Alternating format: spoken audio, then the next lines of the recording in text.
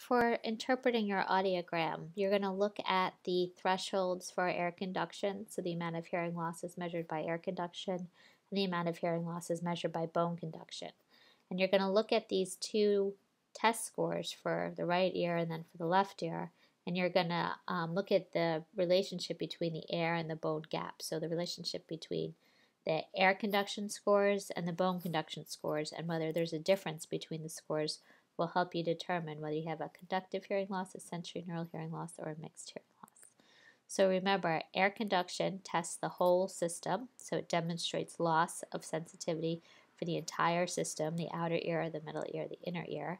Bone conduction demonstrates a sensory neural impairment, so bone conduction just tests the inner ear or the auditory nerve. And the difference between the air and the bone conduction thresholds helps you figure out whether you have a conductive hearing loss or a sensory neural hearing loss. So the air-bone gap equals your air conduction scores minus your bone conduction scores. For example, let's say you had an air conduction threshold at 5 dB and a bone conduction threshold at 5 dB. We're all testing at 1,000 hertz right now. First of all, they both fall in normal hearing. They both fall in the range of normal hearing, so that person has normal hearing. Anything from 0 to 20 is normal hearing. So you don't even need to think beyond that. Air scores are normal, bone scores are normal hearing. Let's say that the person had an air conduction threshold of 35 dB and a bone conduction threshold of 0. So the bone conduction scores are normal, so that means the cochlea is normal and the auditory nerve is normal. The air conduction scores are abnormal because they're greater than 20. Air conduction tests the outer ear, the middle ear. We know from the bone conduction scores that the cochlea and the auditory nerve are normal. So that means the problem has to be in the outer ear or the middle ear. That means the problem is conductive. Let's say the air conduction scores and the bone conduction scores are both abnormal, but they're the same degree of abnormality. That's a sensory neural hearing loss. So the bone conduction score is 35 decibels. There's something wrong in the cochlea. The air conduction score is the same degree of bad. It's also 35 dB. So the air conduction scores are also getting messed up as they travel through the cochlea.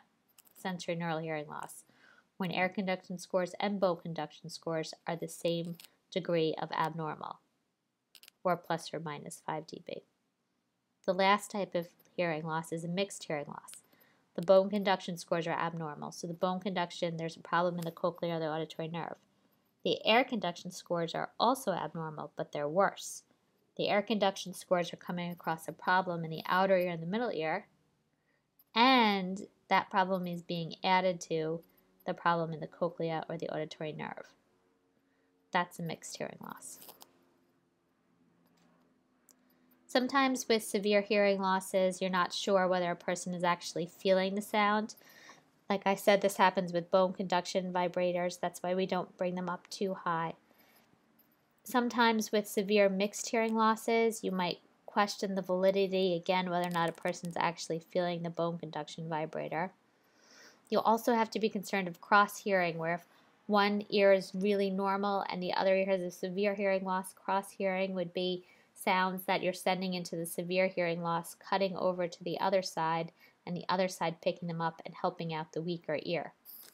So to avoid cross-hearing, you mask, where you put sounds in one ear to distract it so that it can't help the other ear.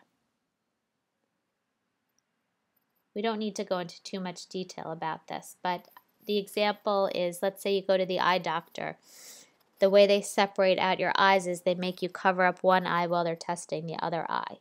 So in order to avoid cross-hearing with audiology, when there's a big difference in the degree of hearing per ear, in order to distract one ear to keep it from helping the other ear, we mask. So we send a shh sound in one ear while we test the other ear, so that the strong ear can't help the weak ear. We kind of knock it out with a shh masking noise.